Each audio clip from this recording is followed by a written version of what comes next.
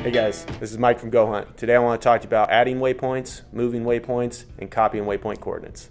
So to add a waypoint, it's really simple. You just click on the little plus button here at the top.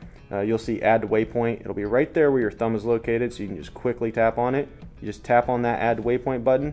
It'll drop that waypoint where your crosshair is centered on your map. So that's how you initially set the waypoint location. From there, you can change your name, you can select a different icon, you can select a different color, click save. That immediately saves your waypoint. Now, let's say I dropped this waypoint in the wrong location and I actually want it up on this ridge line. You just tap this move button. You'll center the crosshair on the location that you want the waypoint, click save. It'll automatically move that waypoint to that location. Now, I want to navigate to this waypoint. So to navigate, we have this Go To button.